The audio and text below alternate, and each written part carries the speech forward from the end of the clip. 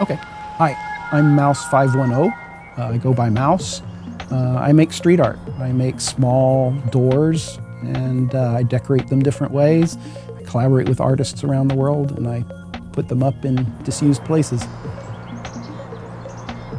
I was using Google Street View and I was exploring a back alley in Paris. And while I was looking around in this back alley using Google Street View, I saw a big stencil, big purple hippopotamus stencil on a wall.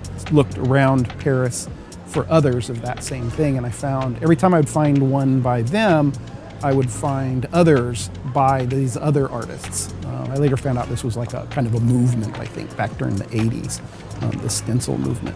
So I became really interested in tracking that down. I go to Paris fairly regularly, so the next time I was in Paris, I took pictures of those, found other street art. So I took lots and lots and lots and lots of pictures. And I would go back year after year and I would take lots of pictures. I was more like someone who follows sports or football, right? I followed street art and the specific artists, and yeah, big time fan, right? So I was collecting ideas of stuff that would be really cool to do, but I couldn't see myself doing it. And I had this preconception of art in that in order to do art, you have to be good at art. I was in London, in the Shoreditch area, and I was just poking around, specifically looking for street art. And I saw this foam rubber, like neoprene shape. It was about a quarter, about a size of a book. It was so simple, just so simple. And it kind of kicked me over the edge of, okay, I can do something. I can start simple, because it was simple, but it was really cool. Yeah. One of the earlier doors that I did was kind of a shout out, thank you to him. And I did that character on one of my doors because the door's the same shape. And he sent me a text. He said, thank you. He's an artist in Poland.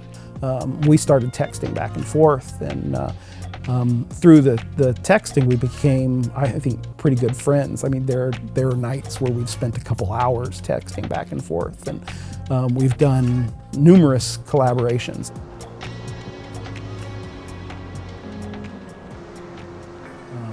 One day, back then, I was putting them up in the dark of night because I was convinced I was going to be arrested and thrown in jail for life.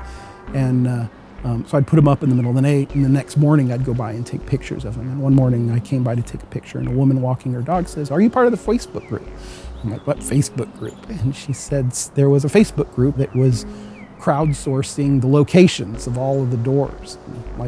Like there's almost 2,000 people in this Facebook group, and they've got maps and they've got infrastructure, and yep. Startled the first time I found out that there were a lot of people that were paying attention to them. I didn't think anybody was noticing them. I'm not what people expect to be going out and doing these kinds of things, right? Which is to my advantage. Not an artist. I call myself an artist now. That was the funniest thing, is for probably the first year and a half of doing this.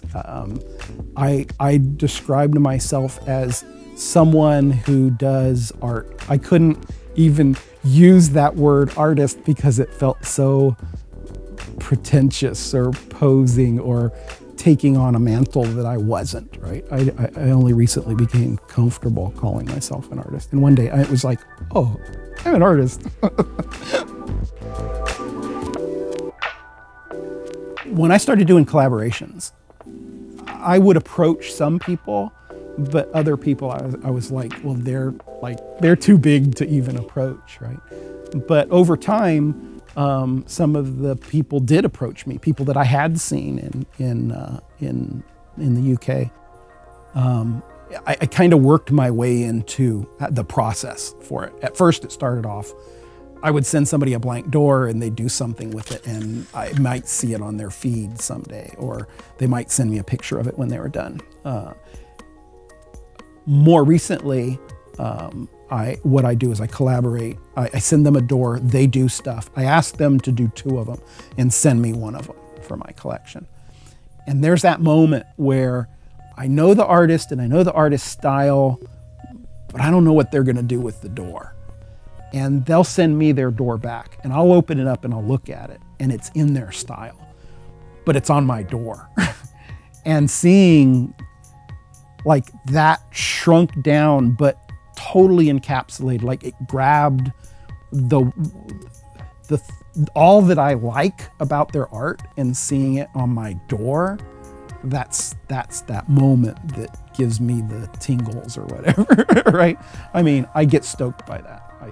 It's like fandom is gone. It's like now you're one of them, right? It's like you're not watching the football game, you're down on the field all of a sudden and you're carrying the ball is what it feels like, right? And you've kind of forgotten that you were a fan, or that you don't identify as a fan anymore, you identify as an artist.